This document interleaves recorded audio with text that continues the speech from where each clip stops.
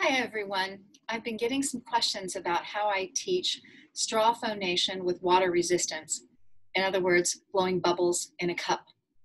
So I'm going to jump right in because this is a really good tool for voice warm-up or for vocal therapy.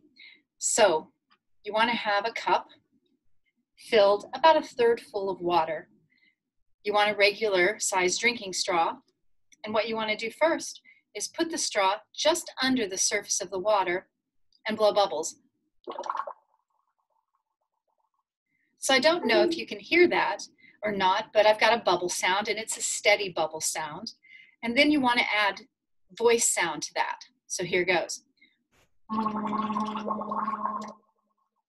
You can do straight tones. You can glide up and down.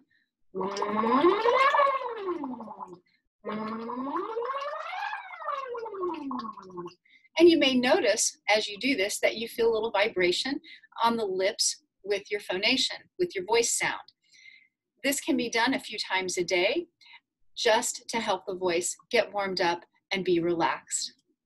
A couple of tips with it is you can bend the straw. So if you have a client or a patient who tends to do this, then what you can do is tell them to bend their straw and bring the straw to them. You can also play with depth.